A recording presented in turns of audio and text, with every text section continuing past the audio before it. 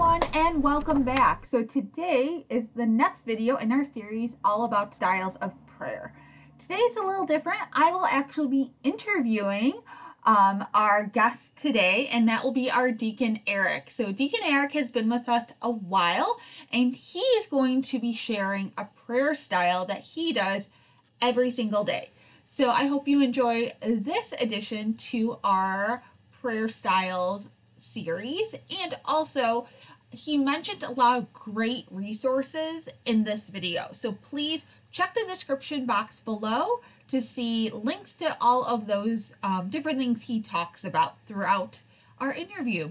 Have enjoyed this video, and of course, as always, please remember to like this video and hit the little subscribe button so you'll be notified every time we post something new. Also, if you have an idea for our next prayer style video, please leave that in the comments below. We'd love to hear about prayer styles you might be curious about or things you'd like to know more about. Enjoy this interview with Deacon Eric. Today, I am here with our Deacon Eric, and we're going to talk a little bit more about a style of prayer that I'm actually not that familiar with. I don't ever do it, but Liturgy of the Hours. Have you ever done it? I did it many years ago on a retreat. That was one of the things we did on the retreat, but it's been a long time since I did it. Okay. So my first question really is, what is Liturgy of the Hours? Well, the Liturgy of the Hours is exactly what it says, a liturgy, right? Just like our Mass is a liturgy. So this is often called, the Liturgy of the Hours are often called the official prayers of the church, because it is a liturgy. It is kind of the number 2 liturgy behind the Mass. And it is something that, it is a style of prayer that as a deacon, when I am ordained, I vow to do this style of prayer in both the morning and the evening. Priests vow to do it. I believe most of the monastic type monks and whatnot do it. Like if you go down to Geneseo, what am I thinking of? The Abbey, or the bread. Right. The bread monks. If you go down to the bread monks, they pray all 7 hours, and theirs is fascinating because they actually sing it, which is beautiful, And you can actually go down and join. I would do that on an occasional Saturday. Go to 6 a.m. is their early morning prayer, but you can go down there and the monks are out there praying. Lay people are sitting in chairs participating, and they've got the prayers there for you. I mean, it is just beautiful, beautiful, beautiful. Because the prayers, if done correctly, there's actually 7 of them. When they were originally set up, this whole idea with Christ that we'll pray unceasingly, so they were set up to be prayed every 3 hours. Oh, okay. So there's actually 7 sets of prayers, right? I think the church finally got rid of the 3 a.m. So you have 6 a.m., 9 a.m., 12, noontime, 3 p.m., right? So if you pray them all, which these monks do, you are literally praying all day long. Now, as deacons, we vow to do morning prayer and evening prayer, right? And I would say for those of you that think you've never done the Liturgy of the Hours, including you, Vicki, you really have, because during Lent and Advent, when we do Vesper services, Vespers is really one of the Liturgy of the Hours, and Vespers happens to be the evening prayer.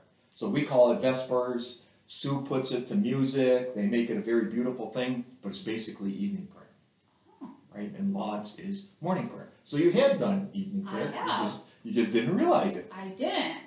So as a deacon, this is part of what you vow to do. It's one of your. So did you start during formation, or how did you first start praying them? Yeah, it was actually during formation. As deacons, we would, in addition to taking classes during the week, we would actually gather every Saturday just to take deacon-type classes. And to get us familiar with the Liturgy of the Hours, we would actually pray that Saturday morning, and then we would pray it at the end of the day when we left. And part of our training was every deacon had to take a turn leading the Liturgy of the Hours, right? So not only did we have to pray it, but we really, that was a good incentive if you were going to lead it to really know how to do it. Which brings up another thing that's interesting with Liturgy of the Hours. In its purest form, it is meant to be prayed as a community, right? So people pray it. As a deacon, I pray it by myself, but it's really meant to be prayed as a community. So as a deacon, I go down to El Salvador, and for Honduras and that type of trip, I have the folks there. We do morning and evening prayer. It's my way of exposing them to the prayer. The women that go down to Kentucky and the men that go down to Kentucky, I know they do morning and evening prayer, just as a way of exposing people to it. It's something that used to be just something that was just expected of deacons and priests, but in Vatican II, the church said, we really want lay people. This is such an important prayer. It's the prayer of the church, and it's so important.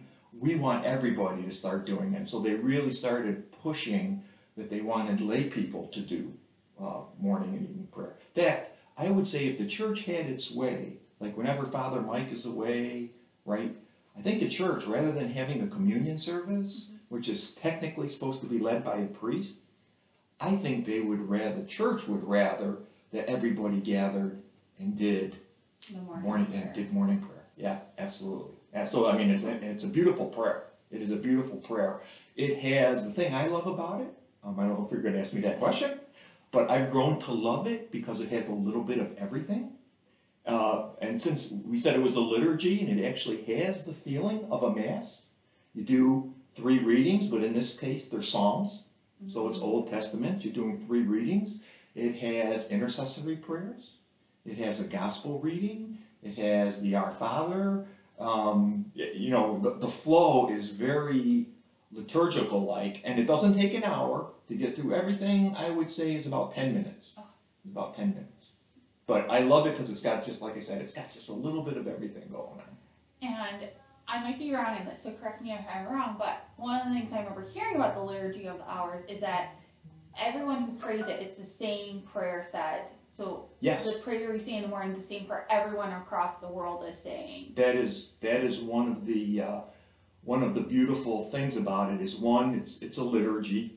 2, that's why it's called the official prayer of the church, because it joins you with the entire church. So you are praying with everybody around the world. There's actually a couple Google sites that have, one's called Divine Office, where you can actually pull up the prayers for the day. Because again, I'll show you, it can be pretty part of the learning it is learning where to go, and you have to flip back and forth from the book, and depending if it's a feast day for a saint or Advent, or it can get like really complicated where you have to go. But today's modern world, it's nice. You can Google, you can pull up the Divine Office, and it has the prayers there for that day. But what I think is interesting is at the very bottom of the prayer on this website, they've got this little box that says number of people praying with you. And you'll look down there and you'll see 6,000 or whatever it is that are currently logged into that website and praying for that day, which gives you an idea of the universality of that prayer. That's very cool. Yeah, no, it really is cool. If you're watching this on YouTube, I will link those websites in the description box below, so you can go right there and check them out. Yeah, because what I was going to point out here is here's a couple. There's actually 3 versions of the Liturgy of the Hours, and I don't know if our church has one, but the official one is huge. It's 4 volumes because it has prayers for every day in ordinary time, prayers for every day in Advent, prayers in every day for Lent, prayers for every day in Christmas, prayers for every day in Easter, prayers for every day that a saint, huge. And you take that, you multiply all those prayers times 7, because I said there were 7 prayers, so you can imagine, it takes 4 volumes to list all the prayers. Now, most of us, deacons and priests, we do not use that 4 volume. Well, one, as a deacon, I'm only doing morning and evening prayer. So this kind of little thicker book right here is, if I were doing it with just the book, this is the book I used as a deacon and most people will use. And it has what I'm going to call the regular, they call it the Psalter, which is the Psalms. There's a 4-week cycle, by the way. Oh, okay. Right? So you go 4 weeks, and after 4 weeks, you start kind of back at the beginning. And that's in ordinary time, obviously special prayers for Lent or whatever. But this is like a little bit thick, right? Because it's got saints' feast days and some of those. It's only got morning and evening prayer, but when you add in Lent and Advent and all that, it gets a little bit thick. So, and you maybe heard the word breviary? Yes. This is a breviary. Oh. Okay. I was trying to look up what breviary meant, and it just said, oh, it comes from the Latin word breviarium. But I got to think it means brief, or, Yes. shorter, right? Because you got 4 volumes. Here, you've only got this little thing. This is a briefer version of the big official, right? I think that's why they call it a breviary, but I wouldn't, what do I know? I'm just a deacon. So there's that. This is what I use when I'm not doing something online. Like if I'm traveling and I need to leave, and I don't think I'm going to have access to a computer. And you can see, I've got 1, 2, 3, 4, 5 bookmarks and 7 ribbons. That's how complicated it is going. And you're just switching. Oh, you're switching back, yeah. When I first started as a deacon, it was amazing because they don't give you a class on how to do this. You just had to figure it out yourself. So that's why I went out and bought this book, The Divine Office for Dodos, by Sister Madeline Pecora Nugent, and she walks through simple way on how to actually learn. find all those things. Yeah, and the weird thing is, like when you go into the prayer, they sometimes the beginning of the prayer, they just assume you know it, so they don't print it, and then they got half of it printed, and so if you're just looking through this, you would think it's it's really easy to get. It's very easy to get confused. That's why it takes a little bit of practice, and I needed that book. Luckily, if you pull it up, that's the one nice thing about pulling it up on the computer screen. You pull it up there, they got everything there. You don't have to figure it out. But I'm glad I did this first so that I kind of understand it. Right? What we have here, Transfiguration, has, you can see, this is Liturgy of the Hours too, and you can see it's a lot even thinner than the breviary. Yeah. This is the one when the men go down to Kentucky, and when I go to El Salvador, we got a box of about 40 or 50 of them in the liturgy room. This is the same thing as this, except it only has the 4-week Psalter. Oh, okay. So it doesn't have all I think it's got 1 set of prayers for Advent, 1 set of prayers for Lent, but not all the feast days. So it's just kind of the main ordinary time prayers. That's why this is so much shorter.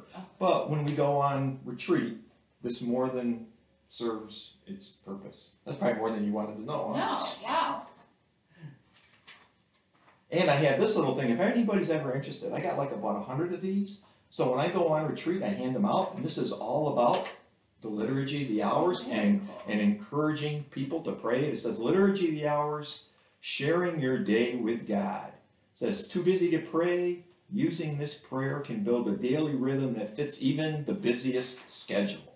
So, and it kind of goes through some of the stuff we talked about it, right? It's a liturgy, what makes it special, what you talked about, it unites us with the church universal. It's liturgical, right? Liturgy of the Hours. It's scriptural. All the prayers are coming out of it, and it's actually kind of nice. What's unique about this is mostly you're praying Psalms, which are Old Testament, right? And we don't get a lot of, as Christians, we tend to not like Old Testament because sometimes there's some language in there that, God's smiting nations and stuff like that. But the Psalms can be beautiful because very often the Psalms are the prayers of the people struggling to understand God, right? When you read the Psalms, people are, God, why have you abandoned me? Or I'm so angry, or where are you in my life? All those kinds of things that we struggle through, that's what's in the Psalms. And not only that, in Jesus' time, those are what he would have prayed, right? Obviously, there was no New Testament for Jesus. So when he prayed, he would have, scripture-wise, all he would have had was an Old Testament. He would have prayed the Psalms. So it's beautiful for that. And then the last thing this thing mentions is that from the liturgy hours just flows right into Mass. So if you were doing this daily, you're basically doing a liturgy every day, right? And then the Mass becomes kind of the liturgy of liturgies for the week. So it is just, it's beautiful. Yeah. it truly becomes that little Easter we always talk about, the liturgy being that Yeah. high, exciting point of everything. Yes, exactly. So if someone was interested in trying out the Liturgy of the Hours, how would you, like, as someone who had to learn it and went through everything, what would be your first steps for someone? I would say that, like, do they want to learn it just to do it? Because then you could just pull something up on the computer, right? You could go to one of these websites you're going to link to, and you can just read it. I always encourage people to learn how to pray with one of these two books, Okay. right? I know Meg was interested in starting to do this for the women down in Kentucky, and she had never done Liturgy of the Hours or didn't know much about it. So I gave her one of these little, she got one of these short little books from the liturgy room. Uh-huh. I gave her this book right here to read, and then her and I actually met for a while just to practice. So I think once you get into the flow, it starts to become more understandable. So I would say, one, you could just go to a website, or two, you can go to Amazon. This is called Short Christian Prayer. You can go to Amazon, order this, and it's not very expensive. I would order something like the Divine Office for Dodos that goes with it, and then just start practicing. And the way I actually practice is I would do the prayer this way, and then I'd look it up on the computer and say, did I miss that? Yeah, did I miss any stuff? Oh, they did this, I forgot about that. Or maybe I went to the wrong prayer because I was thinking we were in the Psalter and I forgot that maybe it was some saints are more important than others. So like on certain saints' day, you need to substitute in some prayers. And so that's how I would do it. So I would actually do it on my own and then double check myself by going to the computer. But I wanted to get good because very often, and I found this to be very true, in my ministry here, as I've mentioned, I've used it so many times, I want to make sure when I'm leading people through it, I kind of know what I'm doing, right? I kind of important. One other thing, because you've been praying for a while, what has been the greatest gift of the style of prayer in your life that you've experienced the longer you do it? I think that's a good question. I think the greatest gift for me is, one, getting familiar with the Psalms. And I say that from the standpoint that I don't get a lot of exposure to Old Testament, right? Even when I'm preaching, I'm always good news of the gospel, right? And the gospels are very important, right? But we don't get a lot of exposure to, like I said, the Old Testament, and sometimes the language is kind of bothersome, and right? So it's given me a wonderful exposure to the Old Testament, which is a great gift. And the Psalms, where I see people struggling with their views and their relationship with God, just like we are today, right? You look at it and you go, wow, things haven't changed in 2,000 years. It's hard. It's good to see people having those exact same issues. I think the second greatest gift for me is that the fact that it's a liturgy, it kind of reminds me to do stuff. Like, you know, sometimes you run into somebody and they're having an issue, or somebody's sick in their family, and they say, oh, keep my Aunt Marjorie in your prayers. And I'll always say, oh yeah, I'll do that. Well, normally, I might forget. Like, when am I gonna, other than the Sunday liturgy where we say since the Liturgy of the Hours actually has intercessory prayers, when I get to the intercessory prayers, I make sure I add my own, who am I praying for today, right? So it's a good reminder for me to pray for other people, and that has been just a wonderful gift too. That makes sense? Yeah, no, that makes complete sense. It was one of the things, and I will link it up here. We talked about sharing prayer and how do we pray for others in a comfortable way. So I think, and that prayer, how important that is for us. Yeah, and you know, when I said that this is meant to be done in community, this prayer is actually meant to be done what they call in choir. So if you have a bunch of people, not that you're singing it, but the prayers, and you've probably experienced where you have people go around the table and they maybe do a different part of the prayer. Well, it's the same thing with the Liturgy of the Hours. When you get into the Psalms, there's a flow where maybe this side of the room does this one, this side of the room does the next paragraph, and it kind of goes back and forth and has just a beautiful flow to it. And like I said, if you go down to Geneseo, the monks, they do sing it, and they sing it so beautifully. So, it's just, yeah, that's great stuff. Awesome. Well, I am at the end of my questions, but thank you. You're Anything very else, welcome. Bob, you'd like to share? The only thing I want to say is, give it a try. It really is a beautiful set of prayers. Go to these links that Vicky's, gonna hook you up with, and really try it, especially for people that are trying to figure out, how am I gonna pray every day? And sometimes I'm gonna say free-form prayer is great, where we want to sit down and just, whether it's contemplative and just think about it. But man, some days I'm just tired, and I just don't have the, and some days it's nice to just have the words for you.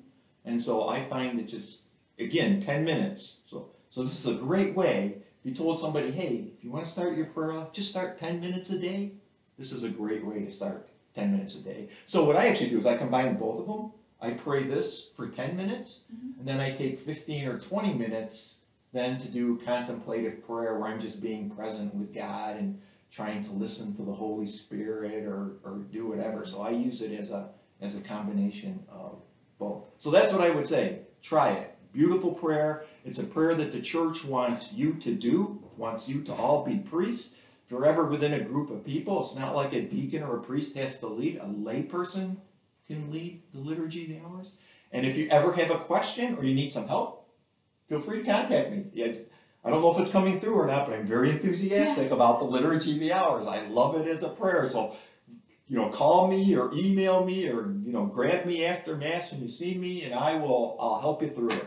Beautiful stuff.